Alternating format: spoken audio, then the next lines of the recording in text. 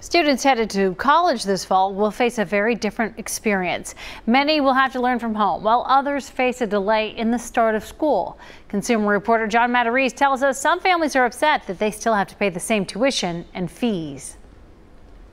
College is going to look very different this fall, with many classes remote and many students barely setting foot on campus. That leaves some parents asking, why don't we get a discount? David Utz has not just one, but two students in college this September here at Northern Kentucky University.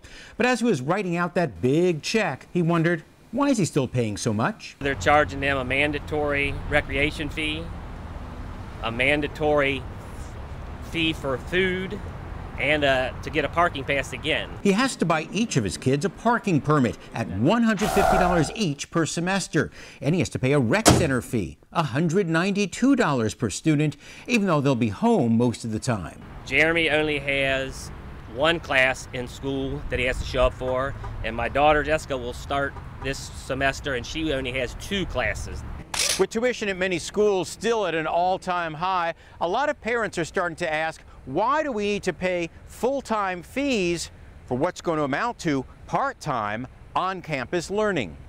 CNBC says 93% of students think they should get a discount for online study this fall. And some colleges are starting to lower fees. The University of Cincinnati has announced a 15% discount in campus life fees.